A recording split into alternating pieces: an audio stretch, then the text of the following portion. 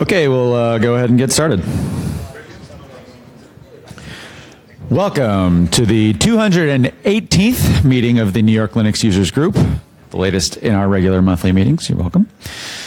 Tonight we have David Reveman and Zach Reizner, who will be giving us a talk called Crostini, or Crostini, there's going to be some confusion there, running Linux applications on Chrome OS. First off, I'd like to say how much we appreciate our sponsor, 2 Sigma, for continuing to provide this lovely space, and thank you to everyone here for taking the opportunity to join us tonight. 2 Sigma is hiring. You can speak to the folks in the back there if you're on the market. They're looking for Linux systems engineers. That's Kyle in the red, and Makoto in the, I don't know what that is. It's a cool shirt, though. Tonight, before we get started, we'll have our usual requests. Please silence your phones. Do not eat any snacks in noisy wrappers during the presentation. As usual, we'll be recording tonight's meeting and posting it on our YouTube channel within a few weeks. We'll put the link in the meetup.com meeting comments when it's ready. So please use the mics for questions so you can be heard in the recording. We'd like to take a moment to thank all our sponsors, past and present, including 2 Sigma, Bloomberg, IBM, Canonical, the Brandor Group, Google, and Pearson for their support. In addition, NYLUG would not be able to function without our many volunteers who have contributed greatly over the years. Workshops. Please talk to Simo or Hannah. Hannah's in the back there. Afterwards, if you'd like to know more about our workshops, Hannah's also always looking for volunteers. They're happening at the NYU Silver Building for now still, room 512, 32 Waverly Place. The next workshop will be Tuesday, August 7th from 7 to 9 p.m. We'll be on the NYLUG meetup page shortly. The next general meeting will be in September, so don't come here in August. September 19th, speaker and talk TBA to be announced. Keep an eye up on our meetup page for that.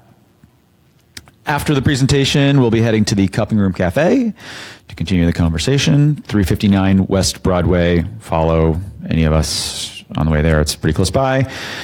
Final reminders. Silence your phones. Put away loud wrappers. Use mics for questions at the end. Okay, on to the talk. David Reveman worked on bringing compositing to the Linux desktop 10 years ago when he was at Novell.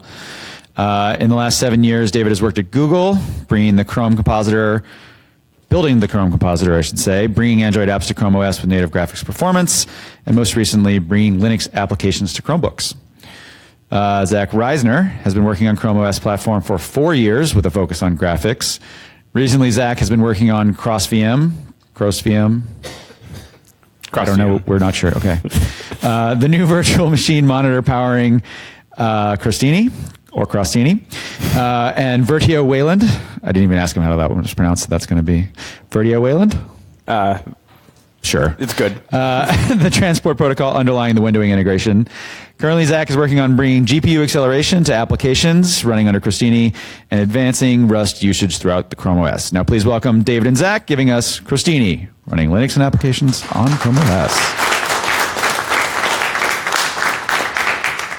Thank you. Thank you. My name is David. This is Zach. We've been working on Chrome and Chrome OS projects for some time, and most recently we've been working on the Crostini project. And in this presentation, we're hoping to give you a little more insight into how Crostini works, and also some details on how you can use it. Sounds good. See if this works. There we go. So this is the outline of our talk. We're going to start with a little bit of history about the project. Then we're going to tell you about the virtual machine monitor we built. After that, we will tell you about how we use containers.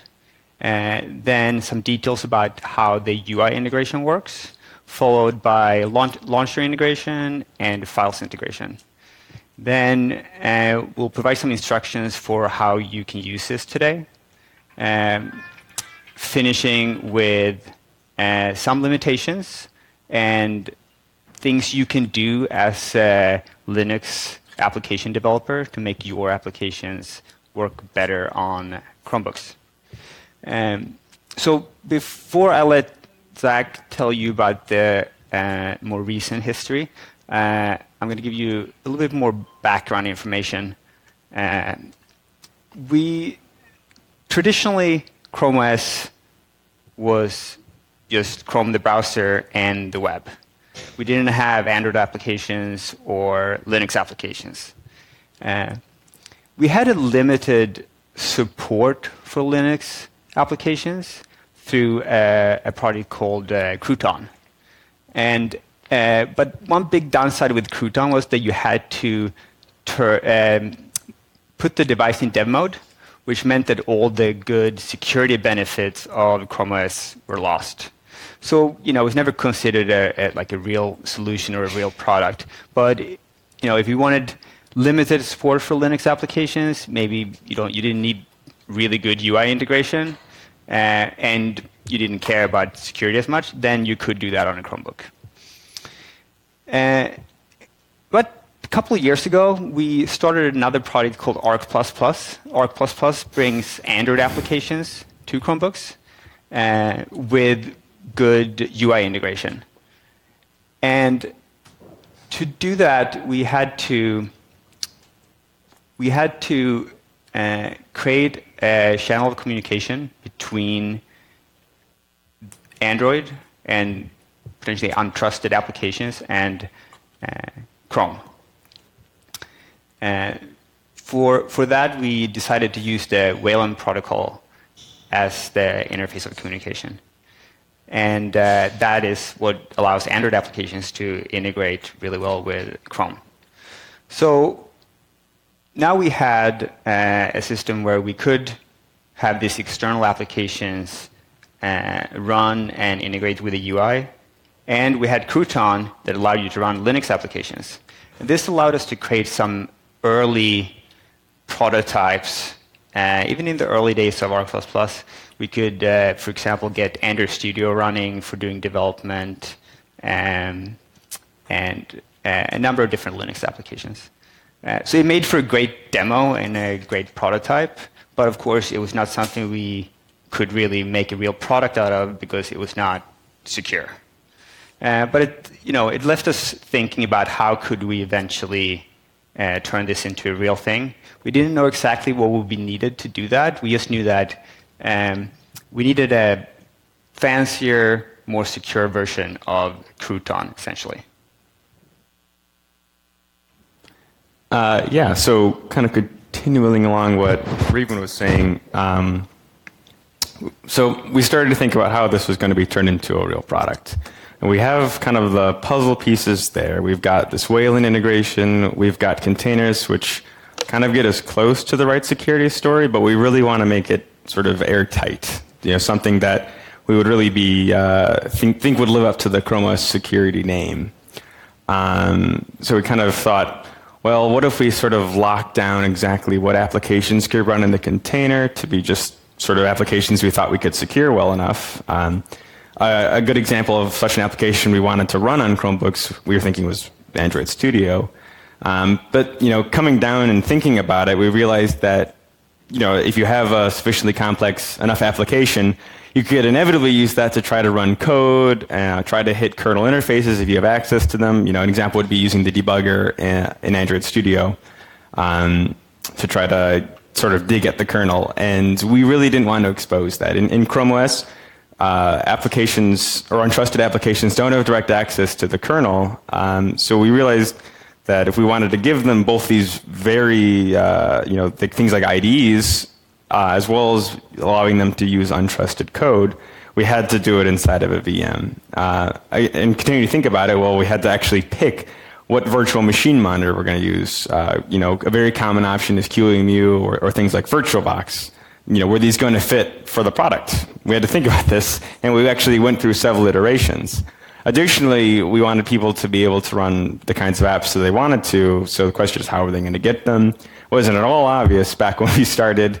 There's tons of options out there, both old and new. Additionally, we had to think about what the product would look like and who it would be targeted at. People like developers or gamers or artists or even electrical engineers. Who are we going to hit with this product? We've got some conclusions. So the conclusions from that was we needed to build a new virtual machine. We called it CrossVM, a virtual machine that was more tailored to our use case. We decided that containers was how we're going to do app distribution. That gave users the ability to potentially run whatever they want in their container. We would provide a supported one, but user wouldn't be locked to that one. And all the containers would have the access to the exact same integration points. They can get the same nice UI integration as our supported container. And we would target developers. That would be easier to start with. By targeting developers, we knew that if we would present them with a terminal, they would have some idea of what to do with that. It was obviously important that applications integrated with the UI and felt native to the Chrome OS experience.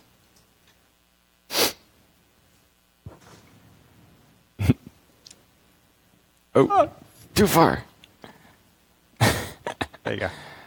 Okay, so for this part of the presentation, we wanted to sort of break down all the different bits and pieces that go into Crostini. There's no one Crostini program or piece of code out there. It's made up of kind of a constellation of daemons and protocols and bits that we wrote for the project. And sort of the deepest, most core part of that, I would say, is CrossVM. Like other VMs in Linux, it uses the KVM kernel driver in order to actually run the VM. We just implement all the devices and interfaces to the rest of the operating system, akin to QEMU or VirtualBox. So CrossVM, like other VMs, boots up an entire guest kernel that we provide and provides a very limited set of para-virtualized devices. So it's not emulating any real hardware that's out there, other than some really basic stuff. And the reason we wanted to do this, as opposed to implementing a richer set of devices, is that we wanted to limit the attack surface as much as possible. One of the reasons we didn't go with QEMU or even KVM tool, which is like a very small VM, is because they're both big piles of C code that have historically been exploited. They have a lot of device support, and being written in C nowadays is kind of a recipe for finding common C exploits, double freeze, buffer overruns, that kind of thing. So the less code, the better. Additionally, we wrote it with sandboxing in mind, kind of akin to how Chrome separates all of its processes into all of its tabs in different processes. We wanted to separate all of the devices we supported into separate processes that are very well sandboxed. For example, the block device, the virtual block device, which serves the disk image for the VM, doesn't actually have access to any files. We open the file before we make the device, fork off that process, and all it has is that already opened FD to the file, to the disk image, that it can serve to the guest with no privileges whatsoever. So even if the guest were to somehow break out and exploit the disk device, it wouldn't have access to anything it didn't already have, namely the disk and its own memory. Additionally, not just wanting to rely on one layer of security, we wrote it in Rust, which is a newish memory-safe language that should hopefully afford us some additional security benefits over big old piles of C code that we see in other VMs. All right, so moving on to other parts.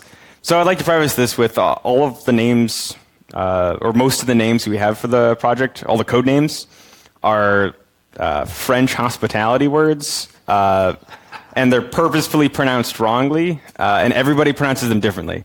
So you may think I'm pronouncing them wrong, but I'm actually not. That's actually how they're pronounced. So So so we got the two VM managers here, Concierge and Cicerone. Originally, I want to put these ones together because originally it was actually one piece, just Concierge, which managed the lifetime for all the VMs, because there could be multiple VMs running on your Chrome OS system. So this would manage them all for us. And Chrome could use it to actually start cross instances, because Chrome itself in Chrome OS doesn't have very many privileges, so we needed to have a privileged daemon that Chrome could poke and tell to launch these things.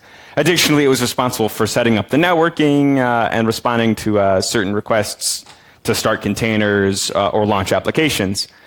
We've since made it so Concierge handles the starting of VMs, but once a VM is started, we no longer consider it trusted enough for Concierge to talk to it. Remember, Concierge is privileged, so we made a kind of forked end of it called Cicerone that would just handle communication from the VM after it was launched that has far less privileges. So Cicerone can't launch VMs, but it can help service other kinds of requests like launching applications. I think that's it for that one. So the image that's actually booted is called Termina, which is not a misspelling of terminal, as many people think it is. Just a code name. It's read-only, cryptographically signed, isn't really that useful for developers to use, except that you use it to launch containers. It's really the bare minimum just to launch a container using LXD. I'll get more to that later. It additionally contains all the architecture-specific binaries that are used to help integrate containers into Chrome OS. Again, which I'll get into those later. But basically, when you launch a container inside of Termina, these binaries are bind-mounted into the container, and the container itself can use those to do some integration. Oh, okay, yeah. So this one's called MateRed. I promise you, that's what we all call it. So this one is, I guess, akin to systemd or something like that. It's the PID one of that root guest image that's booted by CrossVM. It's pretty simple. It doesn't really do many things dynamically. It's mostly just there to set up networking and launch containers as Chrome and Concierge and Cicerone request them to be started. It's controlled using gRPC, which is basically just protobufs over the wire. So I mentioned a few slides ago about LXD. So containers in Linux often come in many forms. Some people use, Docker, Kubernetes, clear containers. I mean, the list goes on and on. We decided to use LXD in this case because, well, one, it already exists and is pretty well known. Two, it's unlike Docker, meant for, instead of running microservices, entire system containers. This is more suited to what the kind of environment Crostini provides, which is kind of a full Linux environment. It's not meant for like Docker to be running tiny single processes or one database or something like that. So it fit pretty well for the project. Additionally, people can use it to launch containers that are stored in other repositories other than ones that we provide. So if people wanted to, they could grab an Arch Linux container or a Gentoo Linux container if that's the kind of environment they wanted. However, we provide a Debian-flavored one, which everything just kind of works. But there's nothing special about it other than that's the one we fully maintain.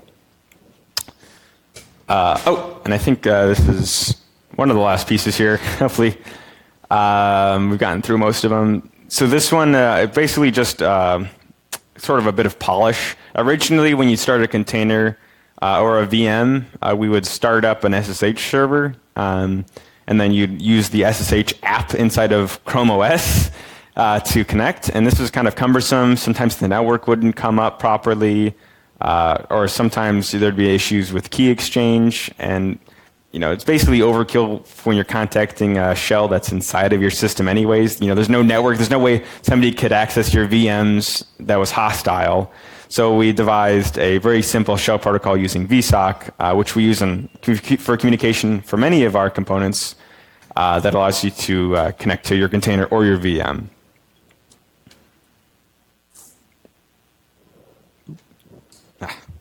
Reveman's turn. So we have the BSOC way of connecting, and that gives you the terminal, and that's always available, which is sort of a nice fallback if everything else fails. But we, of course, want a better UI experience. We want graphical applications that also work within this environment. A little bit of background about Chrome OS to understand how the UI integration works. Chrome OS graphics stack is built on the DRM subsystem in the Linux kernel, and display compositing is implemented by Chrome. On newer Chromebooks, we make use of hardware overlays for a lot of the presentation, which makes things like video playback and Android applications very efficient. Basically, anything that's backed by a DMA buff, or any content that's backed by a DMA buff, will typically end up using a hardware overlay when presented on the screen. And as I mentioned earlier, we added support for Wayland compositor APIs to Chrome to support Android applications. And that's what we're using for Linux applications, obviously, to allow them to integrate. Wayland protocol is the standard compositor protocol that's being used on modern Linux distributions these days. One thing that's different from our Android use case, Android applications are not running in a virtual machine. They're just running inside a container. So it's relatively easy for us to provide a socket that allows Android to connect to the Chrome compositor. However, when we have a virtual machine, we needed to somehow bridge these two worlds. And to do that, we created a special VirtIO device that provides that. No, there we go. So that special VirtIO device is called VirtIO Wayland. As you saw on a few slides ago, we have several VirtIO devices, or VirtIO family devices, and so it made sense for us to implement this device on top of VirtIO as well. However, VirtIO mostly just provides a generic set of queues for which you can submit commands back and forth between the host, CrossVM in this case, and the guest, the Linux kernel we were running. So what we need, but the problem is that the Wayland protocol sends more than just bytes back and forth between the compositor and client applications. It also likes to send file descriptors across. This is used, for example, for frame buffers. They're using shared memory. They'll make an FD for that shared memory, send it across the wire, and the compositor then doesn't have to read the entire frame buffer out of a byte stream. It can read it out of the shared memory. Other things like key maps are shared this way. Clipboard contents are shared using pipes, so pipe pairs. One end gets sent over, and you can use that for copy-paste. And unfortunately, these things do not work inside of a VM environment or across a VM environment. A file descriptor made by a guest application or client application, the guest, for shared memory isn't going to make any sense at all to the host's kernel, and that's where the compositor runs. So the way we got around this, basically, is with VirtIO Wayland, is that when the guest wants to make one of those shared memory things or a pipe or whatever, it requests one from VirtIO Wayland. The VirtIO Wayland protocol is then used to request one from CrossVM. CrossVM is running on the host. It can ask the host kernel for a shared memory using shmemget or memfd create or a pipe using pipe. And then it will associate that host side file descriptor with a virtual file descriptor. That gets sent down as just an ID, just an integer, to the guest kernel, which will then turn into a file descriptor on the guest side, which can then be used by the client application as normal. This is totally transparent to the host compositor, to Chrome, but it wasn't at all transparent for the guests, the guest clients. The way we kind of got around that initially was, most client applications weren't programmed against Wayland directly. They were programmed against frameworks like GTK3 or Qt. So we'd modify those frameworks, patch them into the containers, so that they would create frame buffers or do clipboard the way we kind of needed them to, which was usually a small modification, but that small modification across, N different frameworks was a huge maintenance burden and a big pain, and of course wouldn't reach every application out there. If your application happened to be programmed with raw Wayland, it would have no idea what was going on. So this kind of leads us to this next part that we made called, actually, how do you pronounce this one? Sommelier. Oh, there you go. Some liar. Yeah, our solution to this problem was to create a nested Wayland compositor, like a proxy compositor that would be running inside the guest container. And what it would do is, first it would, this would be one of those pieces that we would have as part of the VM root image, and we just bind mount it into the container. So every container would have a reliable version of Sommelier running inside of it, or it would have the binary available to it.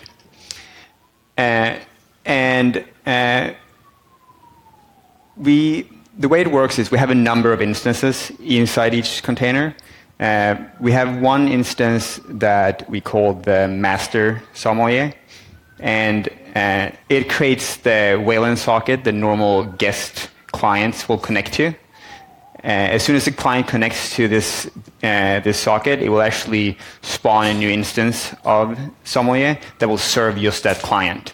This new instance of sommelier is relatively simple because it only ever has to deal with one client, and if it would ever do something like run out of memory or crash for other reasons, it would only take down this one Wayland client. So that's a nice property of just isolation between applications. But it would establish a connection to the host using the Verde Wayland driver in the guest kernel. And it will just forward the traffic that comes from the client over this new connection it created.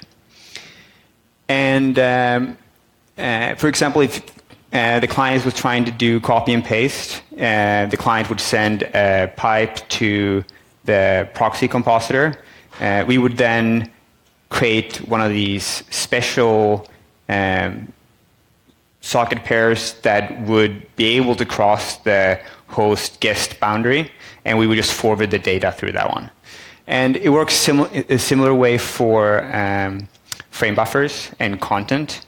It's a little bit different. We get shared memory from the client, but then we would actually allocate one of these DMA buffs that are shared with the host, and we'll copy the data out of the application's local guest shared memory into the DMA buff. And then we do a good job at tracking damage to minimize the copies. But essentially, we copy into the DMA buff, and then this DMA buff is forwarded to the host compositor. This is very efficient because this copy that we're doing to the DMA buff, that's a copy that would happen on the host side anyhow, because once the host compositor would receive a frame from an application that produced content in shared memory, we would have to do a texture upload. And essentially, a texture upload is us copying from some user memory into a DMA buff that can then be used for texturing in the compositor or set up as a hardware overlay for scanout. The last thing that Sommelier will do is handle some more advanced DPI scaling. Chrome OS has quite advanced support for changing the density of the display and multi-monitor to make that a little bit better supported for the applications. Sommelier allows us to dynamically change that per application. We support X11. However, there's no X server running on Chrome OS. Like I mentioned before, Chrome OS is just running on top of the DRM subsystem. There's no X server on the host side. We really didn't want to add an X server on the host side, and we really didn't want to add a X11 channel from the untrusted guest to the host side. So what we decided to do is instead of running an X server next to the host compositor and opening up that attack surface, we run X Wayland inside the guest. And Sommelier will act as the window manager for that X Wayland session. And all the window manager requests that it will receive from applications would then be translated into standard Wayland protocol. There's some things that just can't be translated well. It would be a security risk to add protocol to do it. At some things like being able to capture where the input devices or control placement of windows with absolute coordinates. Some of those things are just things we don't want to allow from a security point of view. However, we do pretty well still. So input events, if X-Wayland doesn't have focus, then you're just not going to see where the mouse cursor is. I'll show a demo of this later. You'll understand what kind of side effects that leads to. Then all placement of windows will be relative to some other window for security reasons.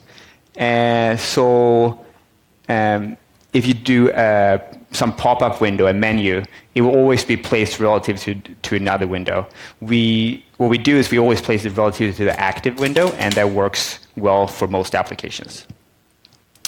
There's some other side effects, like the way that pop-ups works in X11 is that the client will just grab input, and then it will detect if you click on a different application, and then it will decide to dismiss a menu.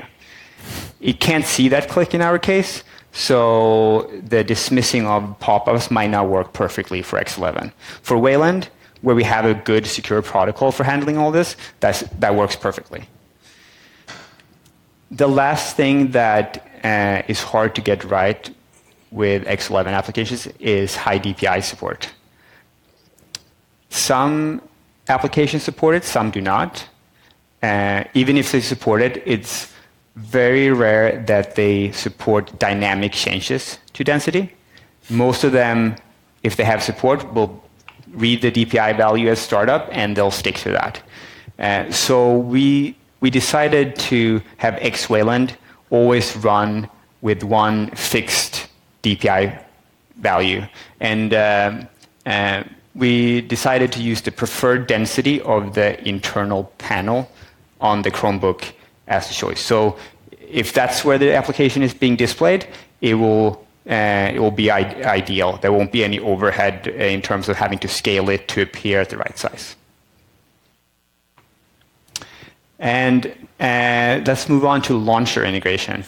Chrome OS, to integrate with the Chrome OS launcher, we have another service running inside the container called Garçon or Garcon. And same thing, this is bound mounted into the container. So you don't have to, we don't have to worry about providing it with a package or the user failing to update a package to have the right version.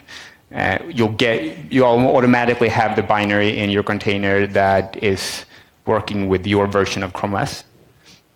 It will handle, it will communicate with the host over gRPC, and it will handle things like URL intents. So if you click on a URL inside the guest, the default behavior will be that Garçon will contact the host, and your URL will actually open in your normal host-side version of Chrome. You can change it, you can configure it, but the default behavior is to open it in host-side Chrome. Garçon will also monitor all your desktop files in the standard locations. So if you install an application, it will communicate that back to the launcher inside of Chrome, and the launcher in Chrome will add an icon for this application. And if you click an icon in the launcher in Chrome, that will communicate with Garçon to tell Garçon to actually launch that application. So we also support form of file integration. Basically, it's on the default container, open up a SFTP only SSH server running on port 2222. And we use that to connect, to have Chrome connect to the container, and then to share files with it. And then Chrome can display those files in the ordinary Chrome OS Files app. This is super handy for like transferring files between containers, or transferring things from your downloads to your container or into Google Drive in your container. So, you know, we just threw a bunch of terms at you all, and in order to help summarize these things and to see how it all fits together, we have this slide that shows you the life of an app. It kind of goes into a lot of detail, but it hits all of the things we sort of talked about just now. And again, this is for an application from a cold start. So this is, you haven't run any containers, you haven't run any VMs yet, you've just booted your Chromebook, and you click on an app that you'd already installed before. Here's sort of what happens behind the scenes. So the user will click an icon. This is handled by Chrome. Chrome doesn't just run the Chrome windows. Chrome handles the entire UI, including the launcher. And Chrome will then tell debugd, which is a special, silly named daemon in Chrome OS that kind of handles miscellaneous tasks that are privileged that Chrome doesn't have privilege for, to start Concierge. Concierge will then start a cross-VM instance, and it'll boot one of those Termina images. Once that happens, the init1, or the PID1 in Termina, made red, will ping Concierge with a little message that says, I'm ready to go. Concierge will tell made red in return, please start a container, and then do that with LXC. So LXC will run in the usual way, and as part of its job as being a system container runner, it will start up the init process, which will include Garçon, which we've already installed for the default container as a service that'll get launched automatically.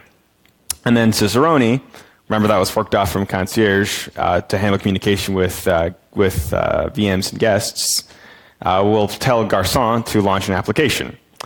That application will then do some stuff that Reveman will tell you about. Yeah, so then the application will connect to this socket that the master sommelier created. And the master sommelier will spawn another instance of sommelier.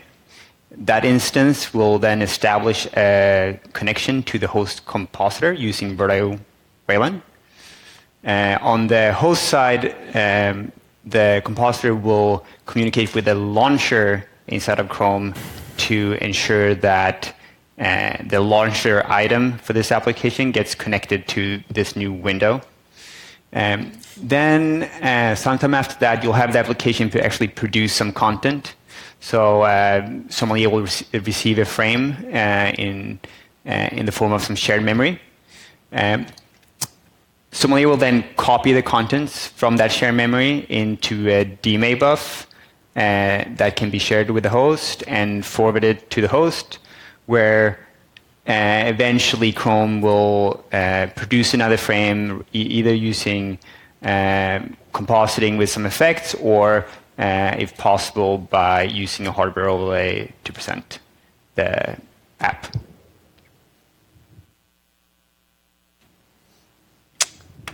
Some limitations. I think I've already touched on a few of these. There are no Super X11 apps. You can't write a X11 window manager that will replace the Chrome OS behavior. That won't work. You can't lock the screen from an X11 app. You'll lock all the X11 apps, but you're not going to affect Chrome OS. If you do screen capture, you're going to end up only seeing X11 apps in your capture, and none of the Chrome apps or none of the Wayland apps. And some accessibility features will also not work through X11 if you rely on tracking of the cursor, etc.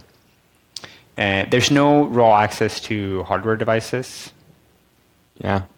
Additionally, I remember somebody asked me about this a while ago. They wanted to do, again, I'm not a networking person at all, so sorry if I flubbed the terms, but they were trying to do layer 2 network access, which, as I understand, is like sending raw Ethernet packets over Wi-Fi.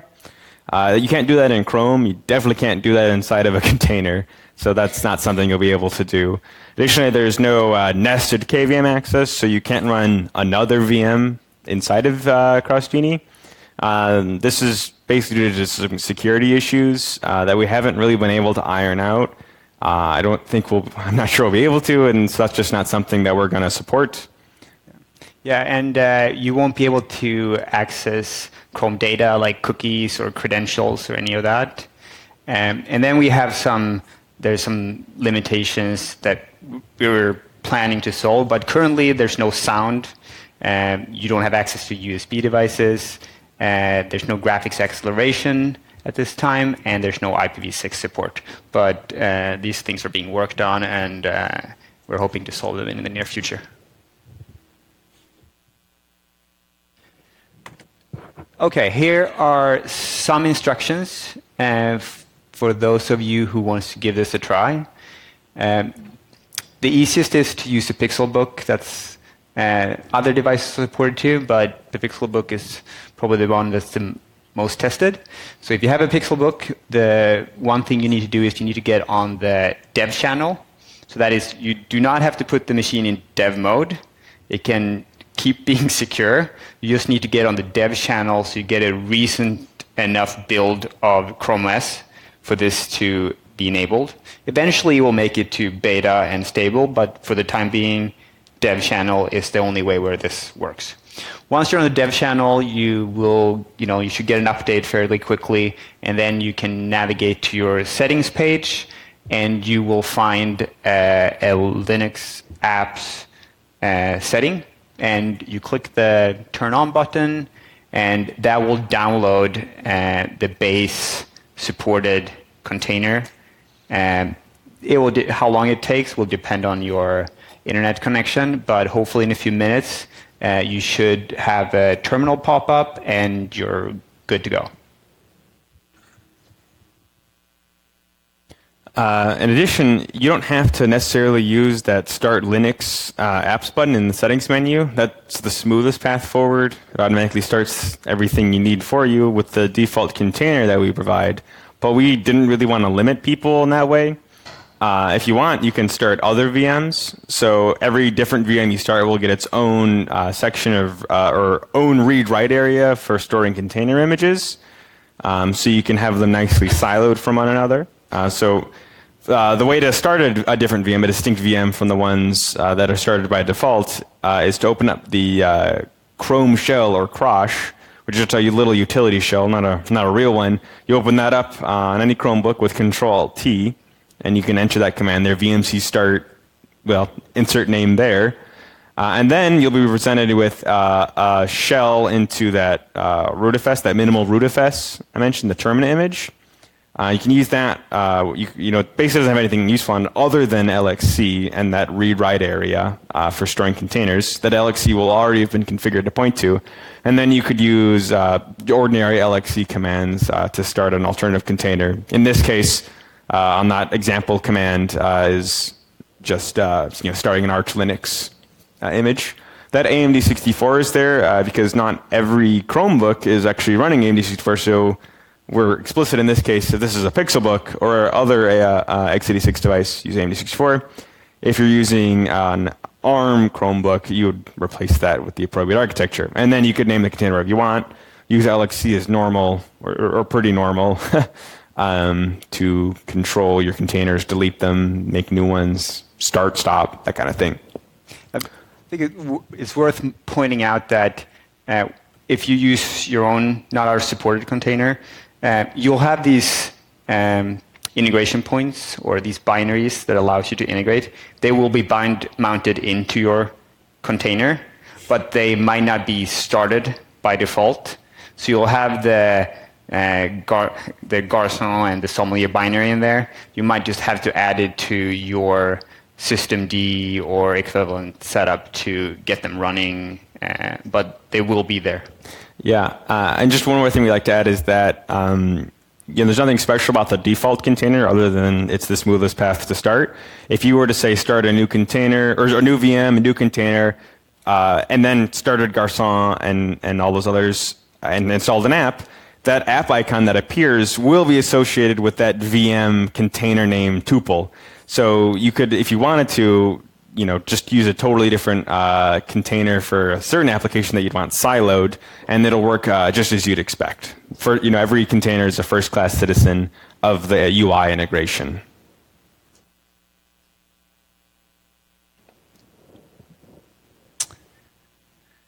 Okay, here are some things you should think about if you want to make your applications work well in Crostini. As a developer. As a developer, yes. Try to use Wayland. Do not use X11 if possible. Wayland integration will be perfect. If it is not perfect, you can file a bug and we will fix it. Ideally, you'd use a toolkit. That's probably it's most likely that it will work perfectly if you use a toolkit, because we're probably going to be better at testing that. For example, GTK 3 or similar.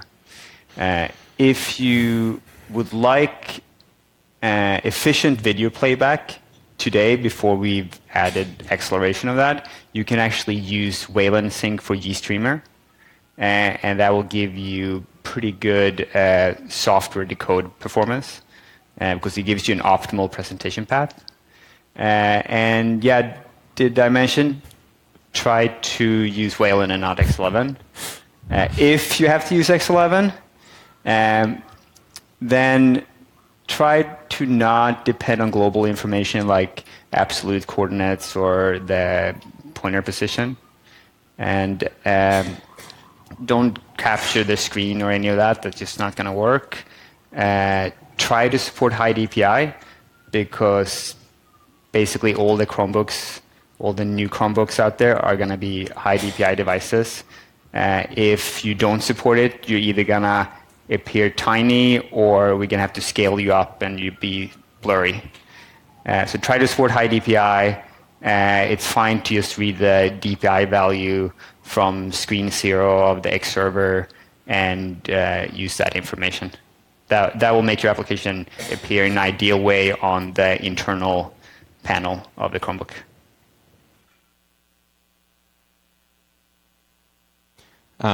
Yeah, so we'll try to post these slides somewhere so you don't have to copy these links down too quick. But this is just to, the first link there is to an FAQ that we've written up. Additionally, we have some links to the source code repositories. All those binaries I mentioned before, the source code for them is freely available. It's exactly as you'll see on those repositories there. CrossVM, VM tools will contain, small a, Garçon. There's a whole bunch of them there. Additionally, if you'd want to ask discussion questions or something, that's the general Chromium OS discuss list. We linked a little bit earlier if you want to have feedback specific to Crostini. So everything's crashed, you can actually press a key combo that'll send us some feedback.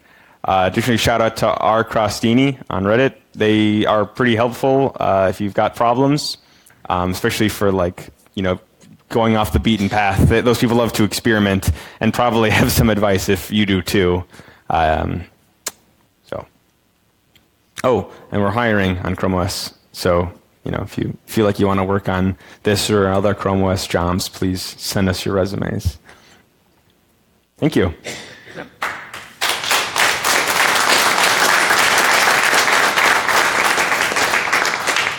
Now Reveman is going to show you some demos. Yeah, we can do some demos, and then we'll do Q&A after that. Sounds good?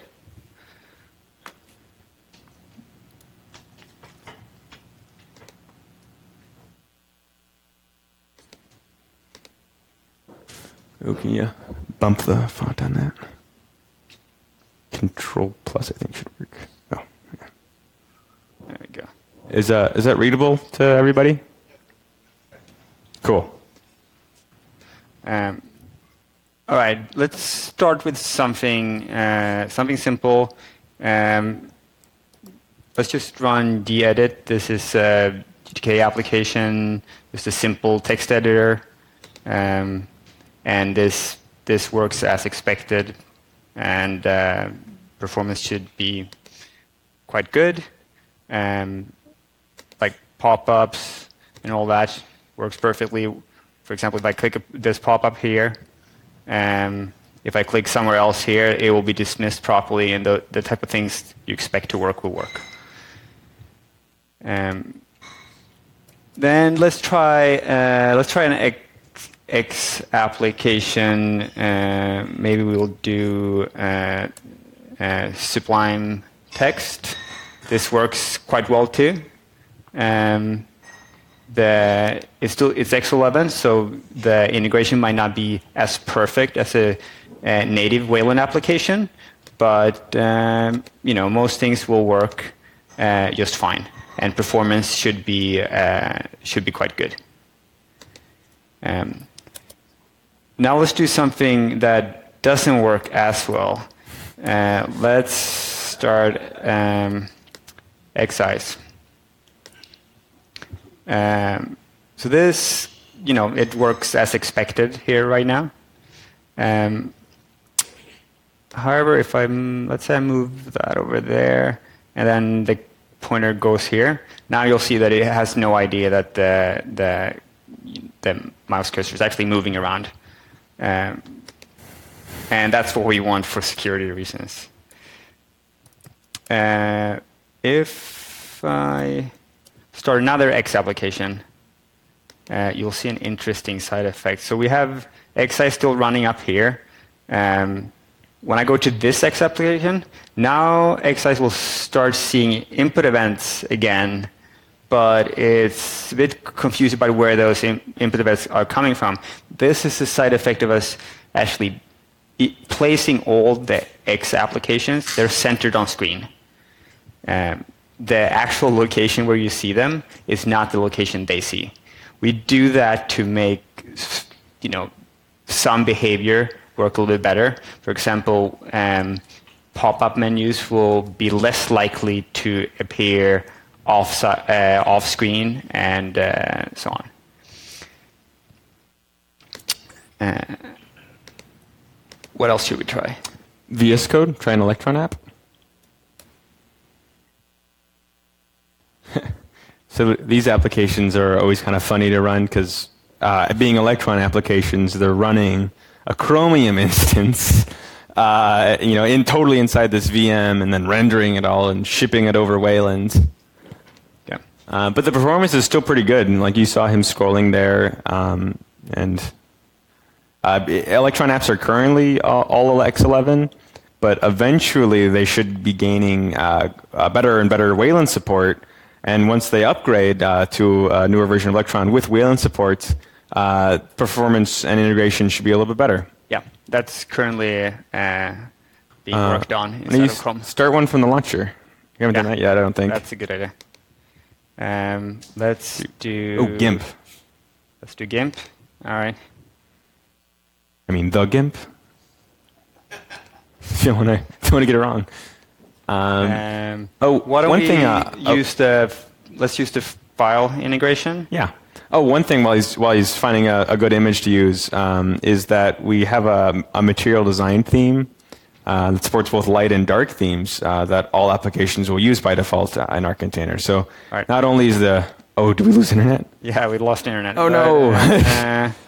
I'll figure something out. Download image. Can I do that here? God. Oh, take a screenshot. That'll give you an image. Yeah. There we go.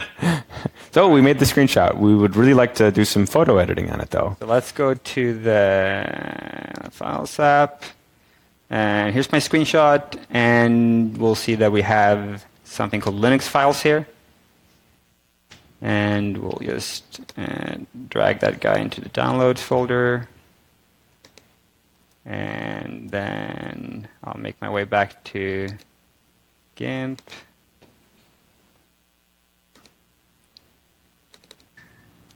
And there we go. There we go. And then I'm going to be fancy, and I'm going to use my Pixelbook pen. and Only $100 on Amazon. do some edits using it here. And it might be obviously hard to see on the big screen, but it's pretty good latency actually. Let's see, what else can we do? Let's ignore that. Maybe we should start Android Studio, show that that's working. That was one of the original goals. One of the original was Android Studio use cases.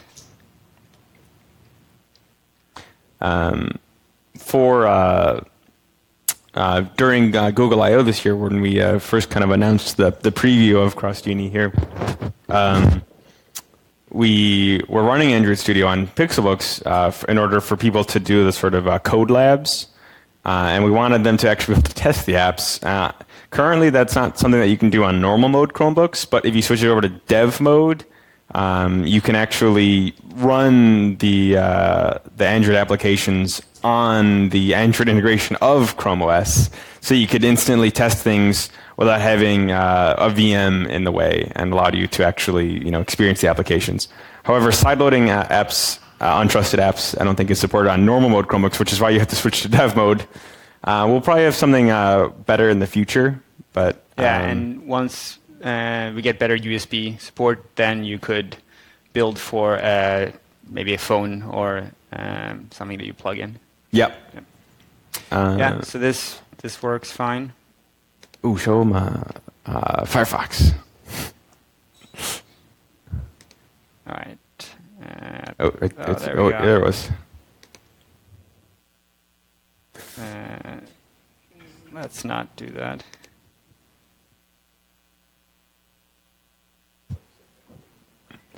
No, I think we lost the network here.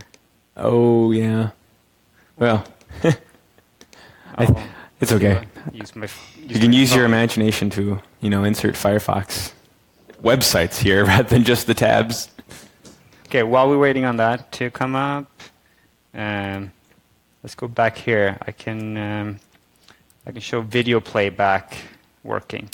And this is what resolution is this one? I think this is a 1080p 60 FPS video that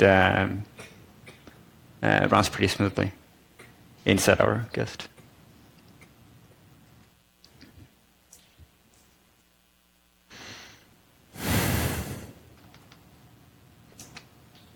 All right, I have internet.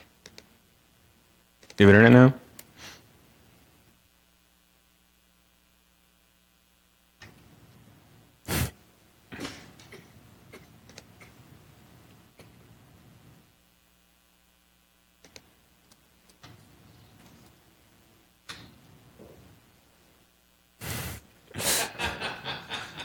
All right, that works well. What else we got? I'm trying to think. Yeah, we can run Chrome. Did you already have one installed? Well, I can use Firefox to download Chrome, I guess.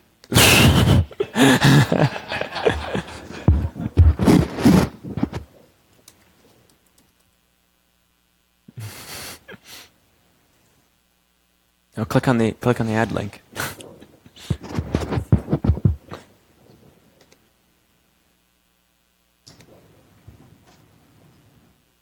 Oh no. I guess Deb would make sense because we're running. I mentioned this kind of offhand before, but we're running basically Debian Stretch. Yeah.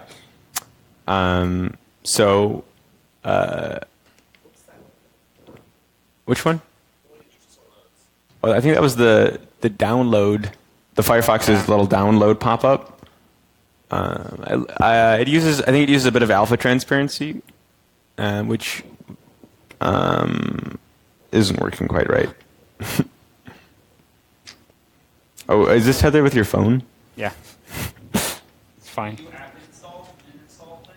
Yep. Yeah. Yeah, so the nice part is once you install an application, like even if he was using apt-get, which is how we install most of his other applications, you'll instantly see an icon for it. Like I'm trying to think of when you could run that you haven't installed yet, that you could demonstrate that for. I don't know, someone name an application that you can install with apt-get. GVim? GVim should work. Yep.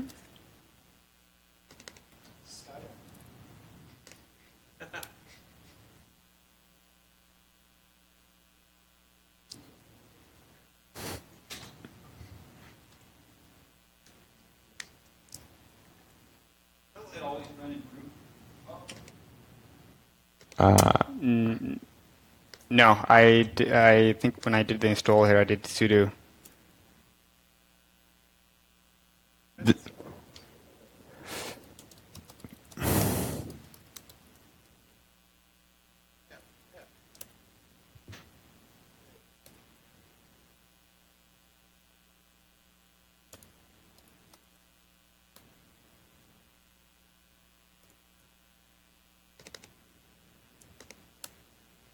While we're at it.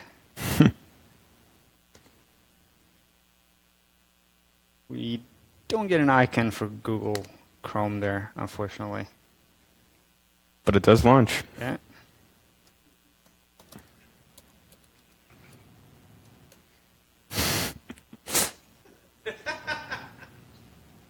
Is GVim up yet?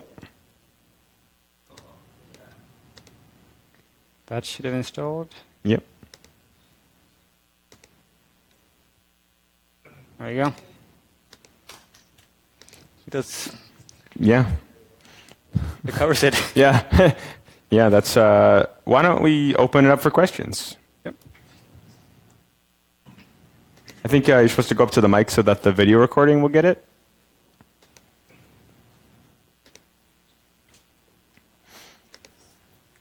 Is there going to be a graphical installer eventually?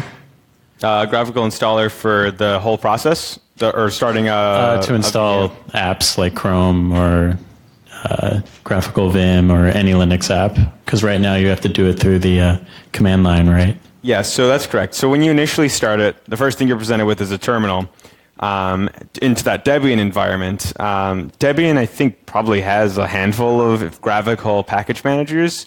And if you wanted to use one of those, as a user, that would be your choice. Kind of, we aren't pushing it on anybody.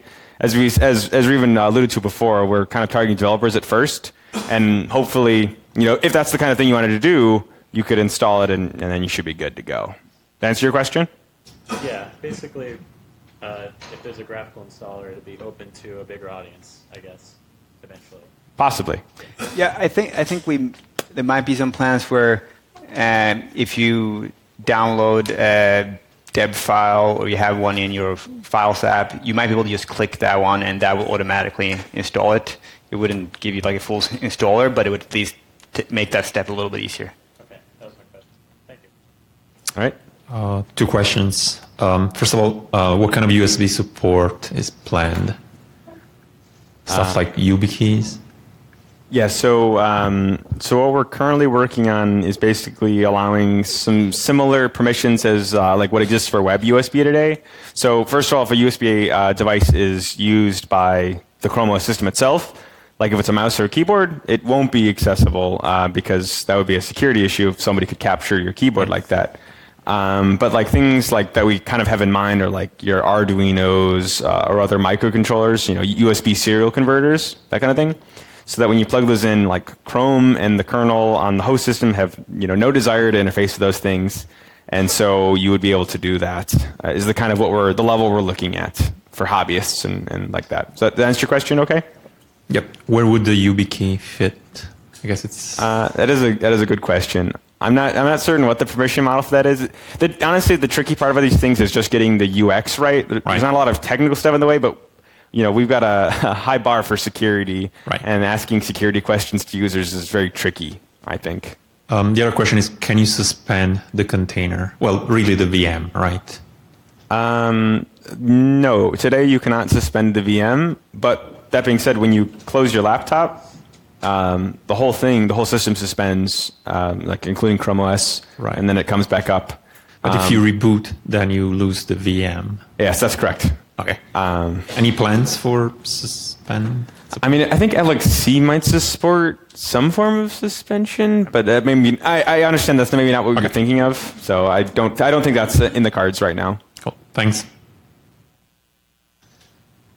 So this may be a slightly rude question, but this seems like a hell of a lot of work. Why not just build yet another container format and expose the host kernel a little more natively so that way you don't have to jump through all of these hoops? Yeah, that is a really good question. We kind of see it all the time. So thank you for asking. Basically, on Chrome OS, we have the security opinion that exposing the kernel is a little bit too much. It's kind of a large surface, especially with related to certain interfaces like the DRM, the graphics interface to the kernel. That tends to be huge and ever-changing, and historically had issues that would allow people to gain access to the kernel. And once people malicious software gains access to the kernel, of course, it's game over. So we needed to isolate that as much as possible, is why we decided to go through all these hoops. Okay, thank you. 2 questions. With the kind of tight usage of Wayland, any hope for graphic acceleration with using like the Vulkan API, libvirt GPU, or Intel's GVTG? It's another one I'm working on. So when we first started out with this project, we kind of acknowledged for ourselves that GPU would be a bit of a long shot. All of the ones you've mentioned are ones that we've thought about doing. Currently, I've been experimenting with the Virgil style approach. I think I've got a bunch of code up there. I've got bug issues that you can sort of subscribe to, but nothing is guaranteed, especially a timeline. There's a chance. There's a lot of security issues, as I alluded to before, with trying to expose GPU in a safe manner. Did you have anything to add to that? No, I think what we have today, if you're interested in running like games, then it's not going to be the best experience. The developer experience, like the experience of running standard IDEs and so on, our DMA buff solution works quite well for that case. We've done some testing what the difference would be if we provided acceleration by just testing within Crouton and similar, and you wouldn't gain any performance for your normal editors and so on. If anything, you might even lose performance when you use acceleration there, because they're very well designed to work with software rendering. So that works well, but yeah, the games and more advanced visualization will need some acceleration someday. Yeah. And believe me, I as a gamer, really want to see it happen. So hopefully I'll get my wish. Yeah, I mean, if I could utilize, like Vulkan and Virgil on it, that would be fantastic. And I guess the second question is, can I run Crostini on Fuchsia? I don't know what is he talking about? No. Got it. Cool.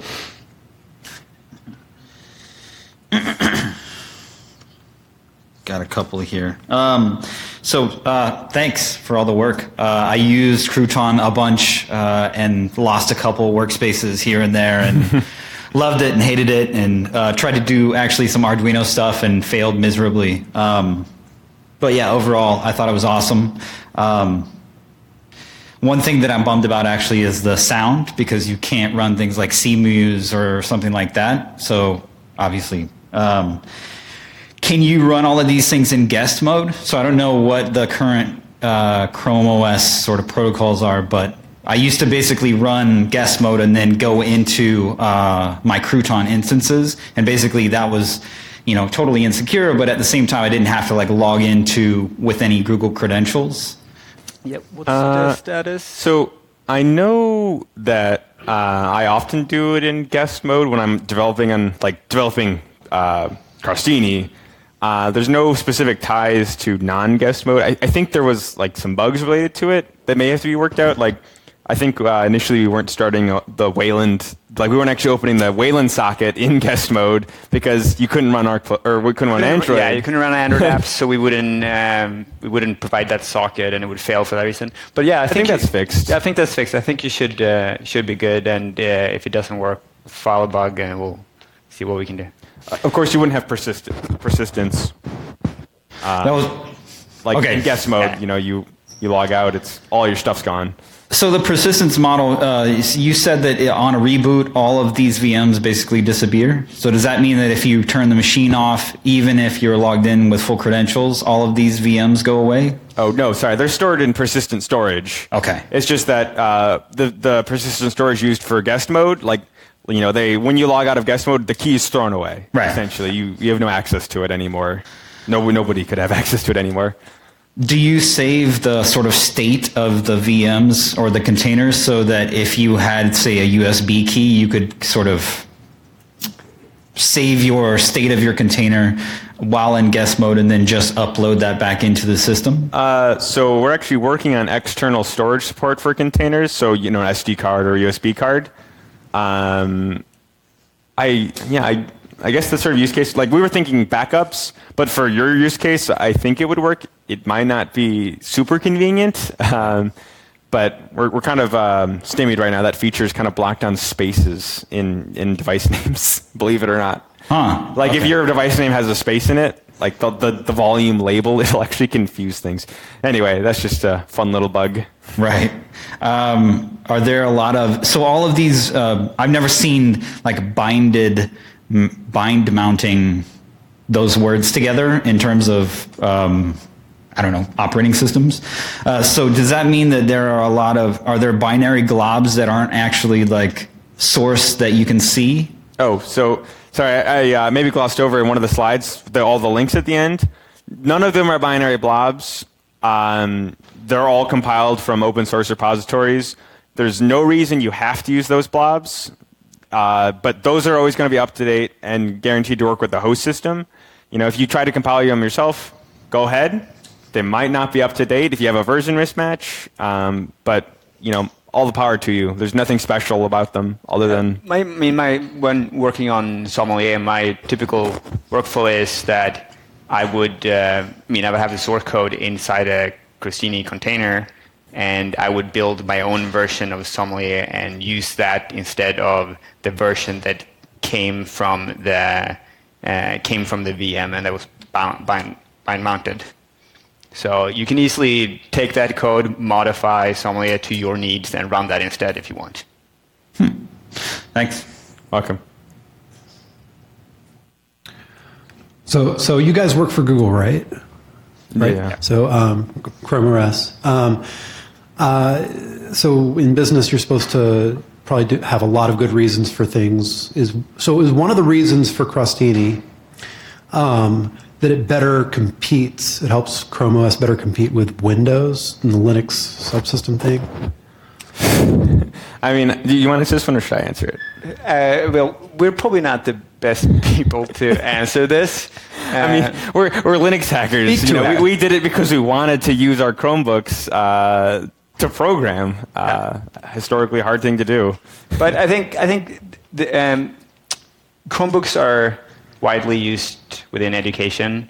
I think it's sad that while they're so popular there, you couldn't use them for computer science or even like some basic programming. So I think that's something not just us, but a lot of people have been wanting to. So why wasn't it built into Chrome OS from the beginning? Why wasn't it? Yeah. Well, I mean, I guess it was initially built as just a Chrome browser as an operating system, right? Its minimalism was the goal. But I guess if you're asking why has it changed, like every product that's old enough, I think it's natural that they change or maybe you increase in scope. I couldn't really say anything beyond that. Okay. Does that answer your question adequately? I think so. Thank you. Cheers. Okay. Hi there. Thank you for the wonderful work and putting together what seems like a really cool product and some great demos. I just have a couple questions about the performance overhead, say compared to like a Crouton CH root of running an application in this setting, and if you've done like concrete measurements or report some sort of measurements about what those like 13 steps of setting up the application, and then once the application is running, the overhead of each step. You got the answer? No, I think we have some numbers on how much overhead the virtual machine adds. It's like 2 to 6%, I want to say.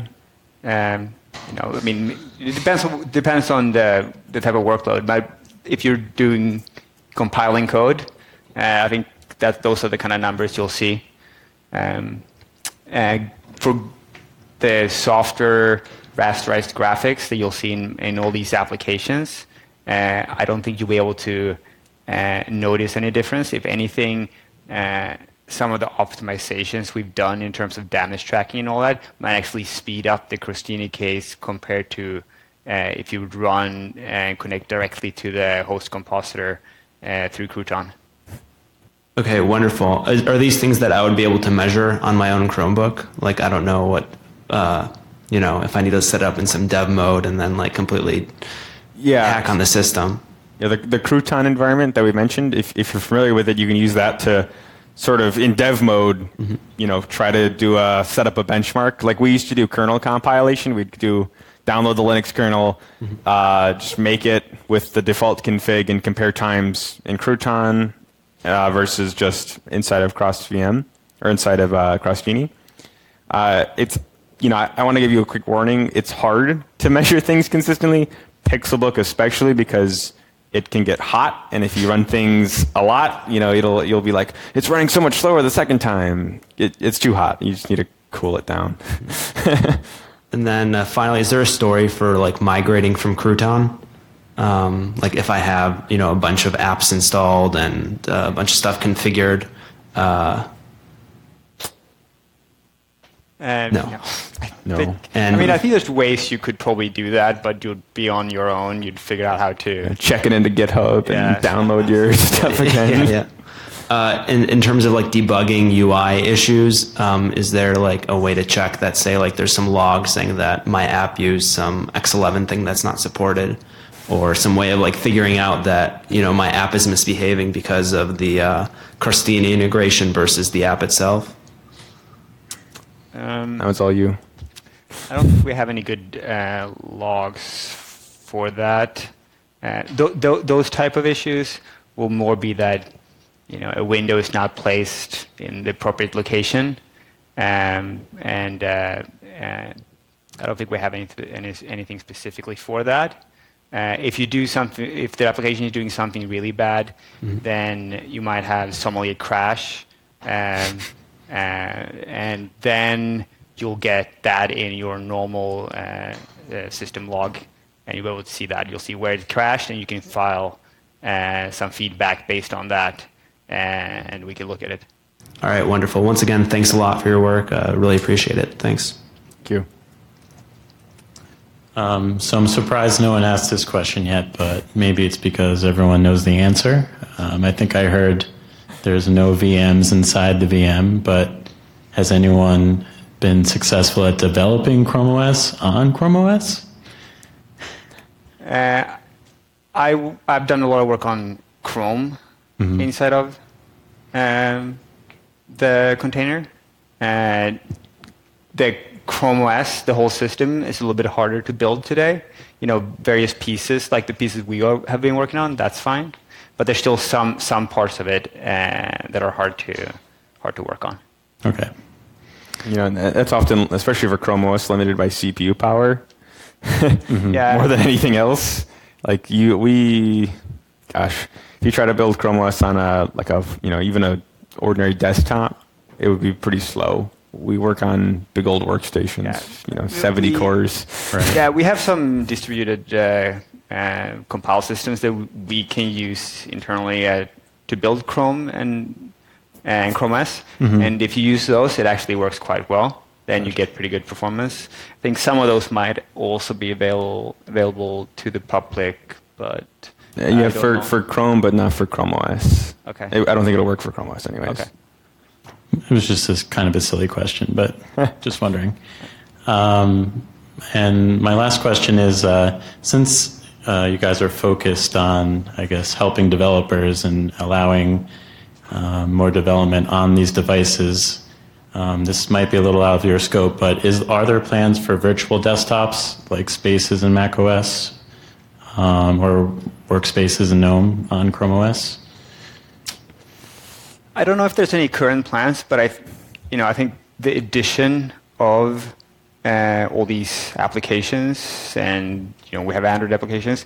I think I wouldn't be surprised if sometime in the future there could be some support to that, but there's nothing that I'm aware of. Yeah, you're right in that we have no idea. Okay. Something I'm missing, I'm sure a lot of people are missing too, so I would love to see it. And thanks for all your work. Thanks. Hey, so currently if you buy a Chromebook, you can't upgrade the kernel and it's stuck in a certain version of kernel. With your Termina VM, will you be updating the kernel in those when you provide updates?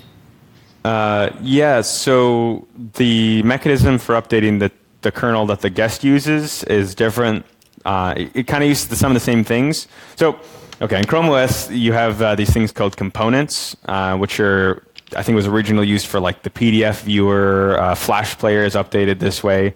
These are things downloaded separate from the OS, but still verified by the system to be untampered with for security. And then we have the rootfs and the rootfs's kernel downloaded the same way. And those are always going to be our latest kernel that we support on Chrome OS. It's currently 4.14. I think we're targeting, whatever the next LTS is. So even if you're running an older Chromebook, as long as it's running Crostini, it'll get the newest guest kernel. But yeah, you're not going to be able to customize that one either. It'll be, whatever we kind of put on there. Having said, people have been like, this doesn't have this really useful kernel config. And then we'll be like, we didn't realize people liked that really useful kernel config. And then we just added it, So if there's something that makes sense for everybody to have and doesn't have a lot of overhead or security issues, then, patch is welcome for the kernel config. So one last question. What is your time frame for moving this into stable? Or making it ready for widespread adoption, I guess. Like, I know you might not have exact. I think the only thing, I'm going to say the same thing we said at Google I/O, which I think was by end of year. So basically an undefined thing by the end of a year. Yeah. I don't want to get strangled by the PMs, so. Another question? Yeah, last question. As I mentioned before, I run Neverwhere, which is Chromium installable on desktop PCs, and certainly the ability to use Linux apps has been one of the most requested features by a lot of people who wanted to use this, in dev shops, especially people who wanted to manage those machines with the Google Management Console. Will the Management Console have any permissions related to these features? So I'm trying to remember this. You'll definitely be able to, if you run, the Management Console, you'll definitely be able to say you can't run VMs. So that's what you say, like, this isn't something that should apply to my fleet of machines. You shouldn't be able to run it. So that's perfectly fine. Beyond that, I just don't know the answer. I know it's something being talked about, like how should this be managed? Possibly, it's got to run this specific container image that we've locked down. But by we, I mean the owner of the fleet of Chromebooks. But beyond that, I'm not certain what we have planned for that. And right now, if I compile Chromium from master, will all these features already be active? So sorry, when you say you compile Chromium or Chrome OS or Chromium OS, I mean. Chromium OS. If I compile it from the master branch, is this already merged into the master branch? So all the code is in master. It will not be enabled by default. If you're familiar with use flags, you say use equals kvm_host. That should do it. You will definitely run into some images with component updater because those are served from Google servers, and it won't recognize whatever devices, because I assume they're not Chromebooks. It won't download the right components, so you might have to hack around with that. But there's no reason you couldn't be able to make one of those Termina images that works for your device, or just grab one of ours, download it, stick it in. They're pretty generic, but there's like one for x86 and one for ARM. Is basically it. As far as Termina rooted. So as long as the kernel has kind of KVM support, it should. Cool. Oh, and it needs to be newer than 3.18 for the kernel, for the host kernel. Because we require VSOC, and we've backported it to 3.18, but it was originally not in 3.18, and it's definitely not in any earlier kernels. So that's one limitation. Cool. All right. I guess we're out of questions. Round of applause. Thank you so much.